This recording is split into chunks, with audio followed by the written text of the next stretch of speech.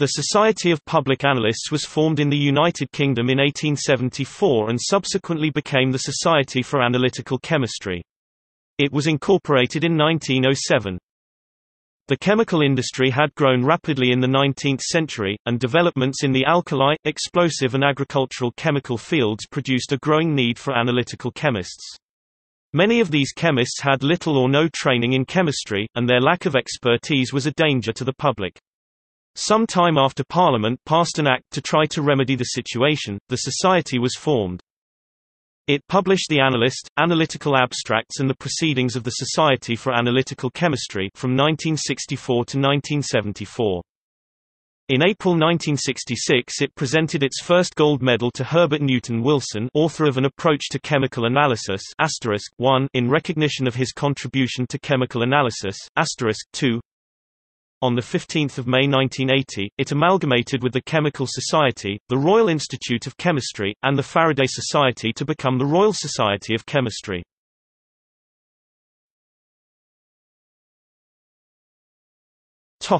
Presidents: Theophilus Redwood, 1875–1876. Auguste Dupre, 1877–1878. John Mutter, 1879–1880. Charles Heisch, 1881–1882. George William Wigner, 1883–1884. Dr. Alfred Hill, 1885–1886. Alfred Henry Allen, 1887–1888. Matthew Adams, 1889–1890. Otto Henner, 1891–1892. Sir Charles Alexander Cameron, 1893–1894. Sir Thomas Stevenson, 1895–1896. Bernard Dyer, 1897–1898. Walter Fisher, 1899–1900. John Volcker, 1901–1902. Thomas Fairley, 1903–1904. Edward Bevan, 1905–1906.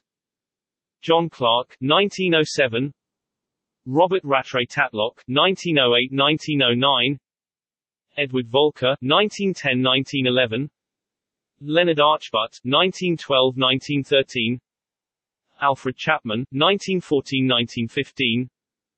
George Embry, 1916–1917. Samuel Rideal, 1918–1919. Alfred Smetham, 1920–1921. Percy Andrew Ellis Richards, 1922–1923. George Rudd Thompson, 1924–1925.